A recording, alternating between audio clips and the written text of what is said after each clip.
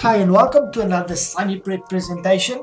And today we're going to discuss paranasal sinuses a little bit more. We're going to look mainly at the functions of them and the problems associated with paranasal sinuses, as well as those that cause these problems. In the last video, we discussed that they are a collection of 4 air-filled cavities or passages that are located in different locations in the head, constituting a part of the upper airway tract and connected to the nasal cavities.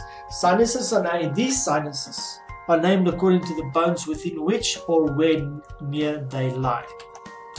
Let's look at the function of paranasal sinuses. The biological roles of paranasal sinuses is still being researched, but the known facts are that they help decrease the effective weight of the skull in the front where the facial bones are.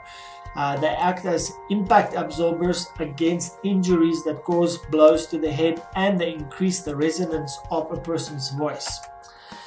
They also help in immunological defenses, in other words, increasing the defenses of the immune system.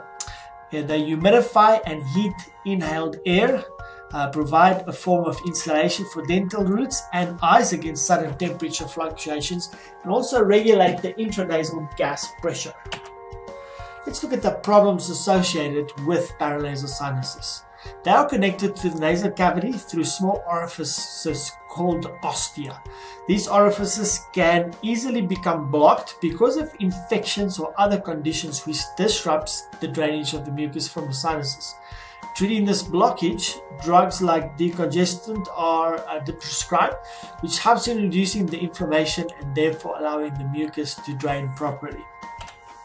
The causes of these problems are associated with paranasal sinuses is exposing oneself to chemicals like sawdust, metal dust, and other chemicals found in jobs of shoemaking, flour mills, and metal plating, etc.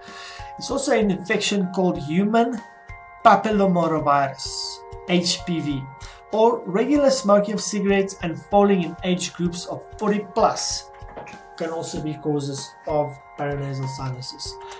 Thank you for watching this video. In our next video, we're going to discuss how to recognize the symptoms of sinusitis.